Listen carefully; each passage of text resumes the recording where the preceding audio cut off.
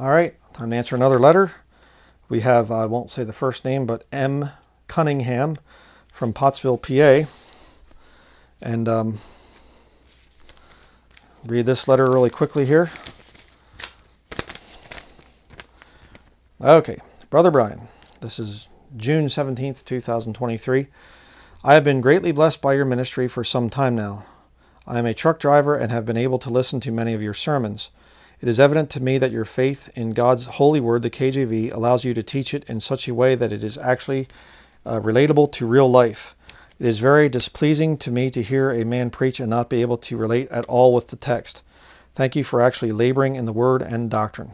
I know exactly what you're talking about. I've seen some of these guys, some of these Baptist pastors I've met to and talked to them face to face, and there's just no relatability to the Word of God or to other people out there, situations that you're going through. Back to the letter. Thank you for putting together your off-grid seminar. I've gone through all the videos, and my wife has also gone through a few of them, and we are taking steps to slowly move the direction of being debt-free. Well, praise the Lord. You are the only preacher that I have ever heard speak the truth about mortgages. It's a real shame that the church, in quotations, is supposed to be the pillar and ground of the truth, also in quotations there, but there is no clear teaching coming from the pulpits about this matter. Never. You'll never hear it, because the church buildings are mortgaged as well. So, and these pastors, I have never, no, I shouldn't say that. I've met one pastor that was debt-free. One. And he just kind of didn't really talk a whole lot about it and whatever else. And technically he wasn't really debt-free from getting there without debt, because they had had a house fire and their insurance coverage paid for the building of a new house, and so it was paid for. So technically you're not really debt-free, but yeah, they won't talk about it.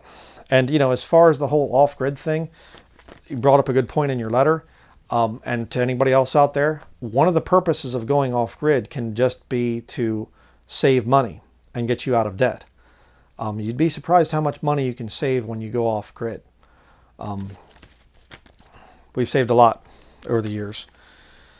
But back to the letter here. A short time ago, my wife had been doubting her salvation. She kept this from me until the day that she finally got saved.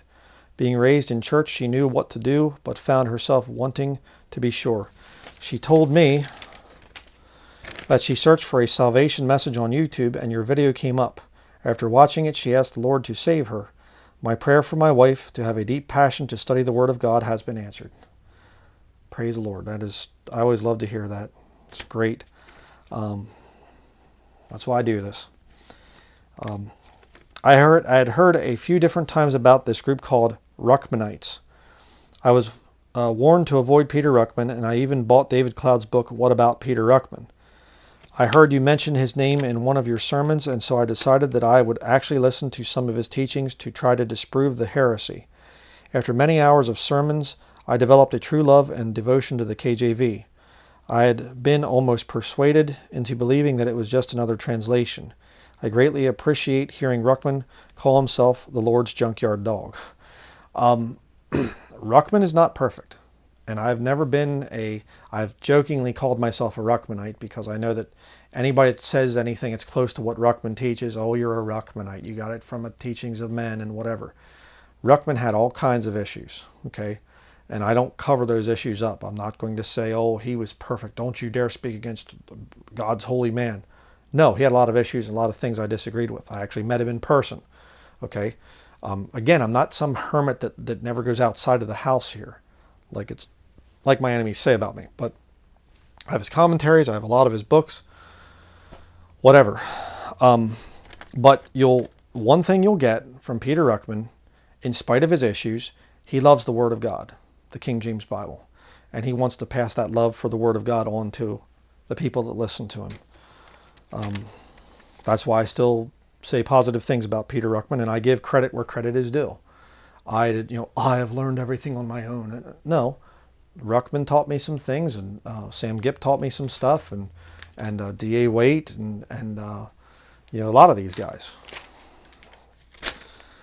And I'll talk about them, and you have to mature and get to the point where you say, okay, I've learned some things, praise the Lord, for brother so-and-so and whatever else. back to the letter here. Not long ago, my wife and I were listening to one of your sermons, and she said that your style of preaching reminded her of a dog barking.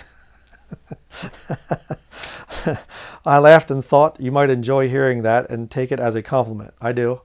That was also a confirmation for me that we needed, and he says about supporting the ministry there. But yeah, I think that's actually pretty funny. I had somebody say the one time, you're not the Lord's junkyard dog like Ruckman was, you're the Lord's German Shepherd. So I thought that was pretty good. So rough. What a blessing it is to see a man willing to take the stand that you do for the Word of God. Continue to fight the good fight of faith. May God bless you and your lovely family. I am praying for you. Thank you. And then he has him and his wife listed there, and then their children. So thank you very much for your letter. Very much appreciate that. I love to hear about people getting saved. That's what it's all about. And so thank you. So to all those out there that watch the ministry, leave your comments down there below. As I've said, I have to fight this YouTube algorithm stuff, so please hit the like button and subscribe if you're not subscribed. It helps the videos to get out there more. So that's going to be it for this letter. We'll move on to the next one. See you in the next video.